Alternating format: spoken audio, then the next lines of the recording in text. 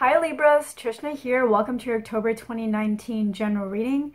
So what I'm feeling for you is I feel like there is a certain area of your life that you have been focused the most in, and whatever area of life that you've been the most focused around or focused about, that area of your life is going really, really well for you. So if it's career, your career is going really well for you. If it's romance, your romance life is going really well for you.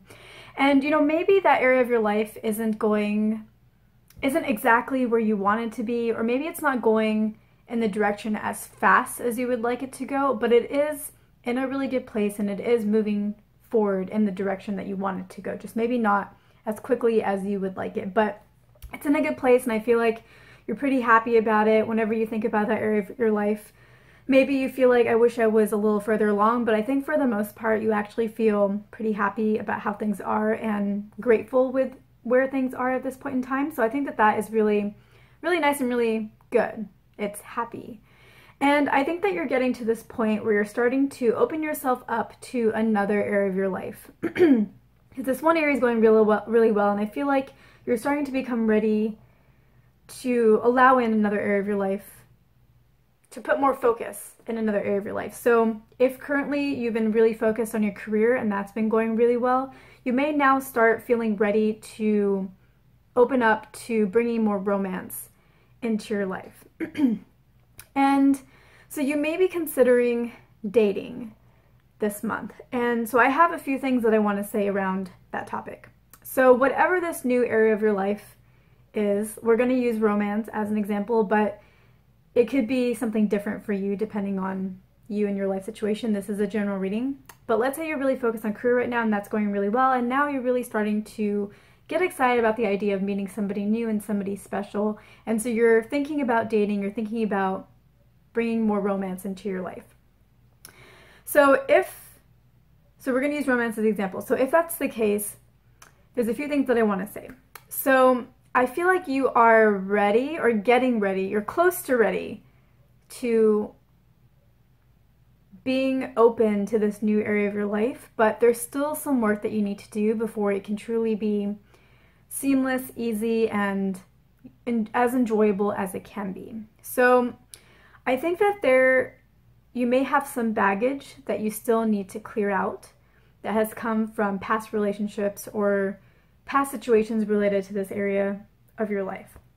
So if in a romance situation, let's say somebody comes into your life and they're interested in dating you or going on a date with you or pursuing you in some way. If that happens, I would say, if that happens and you like them back or you're interested in them in some way as well and you want to explore what could be between the two of you, I would say don't hesitate, go for it, because you're a little more ready than the other Libras, because it's coming to you right now. But if you are the one that's thinking about getting on a dating site or asking somebody out, I would hold off for just about a day or two. And I would spend that day or two working on some of your baggage. Because if you don't, what's going to happen is you're going to go on this date with this person and you're going to feel excited about it. You're going to enjoy the company of this person. But I think probably on that first date, if not the first date, very soon into the beginning of this relationship, your baggage is going to come up to the surface and you're going to end up coming off as argumentative or defensive or aggressive in some way to this other person who is actually a really nice person, a really sweet person, a really more soft, gentle energy, and you're going to somehow come off as aggressive or argumentative or defensive. And the recipient of this is not going to necessarily make a judgment on you based off of that. They're not going to be like, oh, I'm not going to date this person, I'm done, I know all I need to know about this person. I don't feel like they're going to make that decision. I feel like they're going to be pretty understanding, but they are going to take note of this, they are going to remember this, and this is going to be something that plays at the back of their mind. So it's not going to affect the actual potential of your relationship and whether or not you can be with this person and whether or not this date is successful ultimately, because they're not going to make a choice based off of how you act. But if you really want to make this relationship the best that it can be, I really suggest that you work on your baggage. You work on whatever this aggression relates to. So how do you work on your baggage? So hold off for 2 days before you reach out to somebody if you're going to be asking them out. If somebody's going to be asking you out, like I was saying, don't hesitate, say yes. But if you have some time, I would still recommend that you work on your baggage as well. So what you do is, to work on your baggage is you imagine your date with this person. And imagine how it would go, and pay attention to any kind of resistance, any kind of anger that bubbles up as you're imagining this scenario. And if nothing bubbles up, think about, if something were to bubble up, what would it be about? What would make you angry? What would trigger you in this dating situation? Once you know what that is, try to figure out, where did this come from? What caused me to feel this way? What gave me this baggage? Who was it? What scenario was it? Once you know what that is, understand why it has triggered you, and what about this person or what about the situation created this anger in you, or sadness in you, or hurt, or whatever this is for you. Once you understand where it comes from and why it may have created this kind of void in you in some way, or this emotional distress, then think about it and make peace with it, and understand that it is something that only comes from your past, and that you are now ready to let it go and fade into the past, so you can allow in more new and more love from your future. So you're letting go of the past, you're letting whatever this hurt is fade into the past, so that you're making room for your future. So that's really all that I think you need to do to really get you on the right path with releasing this baggage. I think this will get you 80% of the way there. So that's what I really recommend for you, is regardless of your dating situation, if somebody is coming into your life, or if you're going to ask somebody else out, or if you're going to get on a dating site, work on some of this baggage. Now, I think October is going to go pretty well for you overall as a month. There's one area of your life that's going really well, let's say it's career, and then you are starting to open yourself up to a new area of life, maybe it's romance. But I really feel like for the most part, the month's going to go really well because of this one main focus area that's already going really well for you, and I feel like that's basically going to carry you through the month, and that's still really going to be your main focus. I said a lot of ifs earlier in this video. I said, if you decide to get on a dating site, if you decide to date somebody, and I think it's because you're not entirely sure that you're ready to make that move just yet. I know that you're opening your mind to the possibility of this new area or romance. You are getting excited about it, you're starting to look forward to it, but I don't know if you necessarily are ready to actually make those steps forward. So if you are ready to make those steps forward, and if you do end up meeting somebody and dating them, I think it will go well, but I feel like you may not give it as much of a chance as maybe you should. I feel like as you start dating somebody, even though you walk in being excited and feeling like you're ready, I feel like the relationship may start to feel a bit like a chore for you. It won't feel really that fun. It'll end up becoming something that you just feel like you have to do, or that you should be doing, and I feel like there'll be a little bit of lack of emotion, some kind of emotional unavailability that you will be dealing with. And this is another block that you need to work on, because mentally you know that you want to have a relationship, but on an emotional level somehow it doesn't seem fun for you. So another thing that I think that you should do throughout this month is I think that you should spend some time asking yourself, why isn't romance fun for you anymore? What took away the pleasure of love for you? And I think really just asking that question will already do so much for you. If you ask yourself that question, I don't even know that you really need to have an answer. I think you just need to ask and be open to receiving an answer, but don't need an answer. And I really don't think I don't think you need an answer. I think that just posing that question and being open to the idea of getting an answer to that will be more than enough, because when the brain receives a question, it likes to find the answer on its own. Your subconscious will work and work and work. And I think that when you pose that question to yourself, your subconscious will naturally be like, but romance is fun, love is fun. And it may give you an answer at some point, and then once you know the answer, you'll feel a lot better. Or you may just suddenly start feeling like romance is fun. Like, I don't know why romance isn't fun anymore. That doesn't make any sense. It should be fun, and all of a sudden it will be fun for you again. So that's the other thing that I recommend that you work on.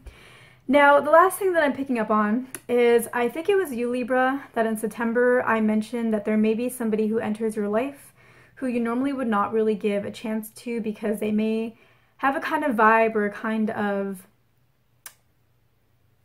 I don't know, maybe external way that they present themselves, external way of expressing themselves, whether it's physical clothing or whether it's how they talk, that really isn't your type or just seems like bad news to you. Like maybe it's like a bad boy or bad girl type of vibe and you're not really into that. I feel like this person is still showing up in this reading. And so I feel like you either didn't really give them a chance or they're there and you didn't really notice that they were there. So how could you give them a chance if you didn't notice?